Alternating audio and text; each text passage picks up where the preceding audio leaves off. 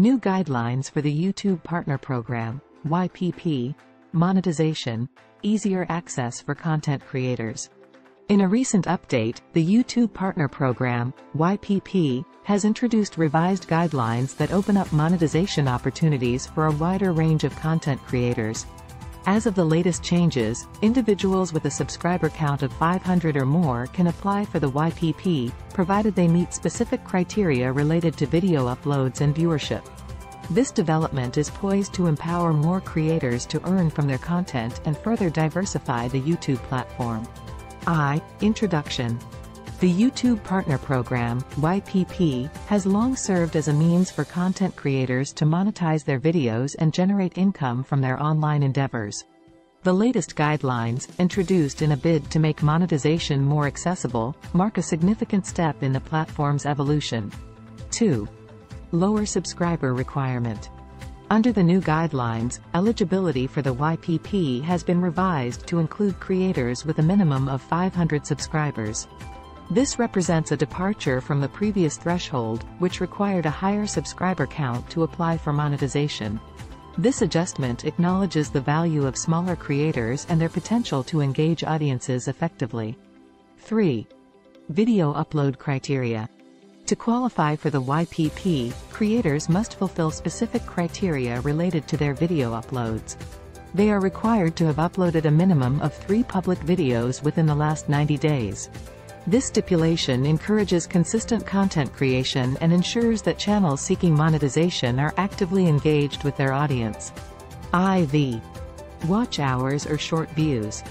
In addition to subscriber count and video upload criteria, creators must meet specific viewership benchmarks.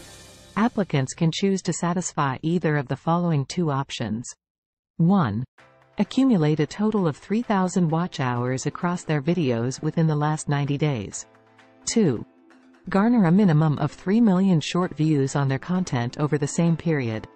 This dual approach takes into consideration different content types and consumption patterns, granting creators the flexibility to showcase their engagement metrics in a way that best aligns with their content strategy. Versus implications and opportunities. The revised YPP guidelines present several implications and opportunities for both content creators and the YouTube platform as a whole. Diverse content. The lower subscriber requirement and the emphasis on engagement metrics beyond just subscribers incentivize creators to diversify their content, experiment with new ideas, and engage more deeply with their audience.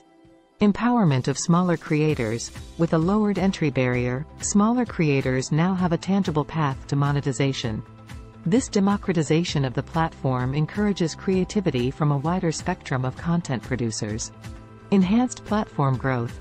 As more creators enter the monetization fold, YouTube is likely to witness an influx of fresh and innovative content. This growth could potentially attract new viewers and advertisers, fostering a more vibrant ecosystem. Applying for monetization. For creators who meet the revised YPP criteria, the process of applying for monetization remains straightforward. The application can be initiated through the YouTube Studio dashboard, and creators can track their progress toward meeting the eligibility requirements. 7. Conclusion. The latest changes to the YouTube Partner Program's guidelines represent a significant shift in the platform's approach to monetization. By embracing smaller creators and accommodating diverse content strategies, YouTube is positioning itself as a more inclusive and fertile ground for content innovation. Aspiring creators now have a more accessible path to turning their passion into a sustainable online venture, marking a positive step toward a more dynamic content landscape.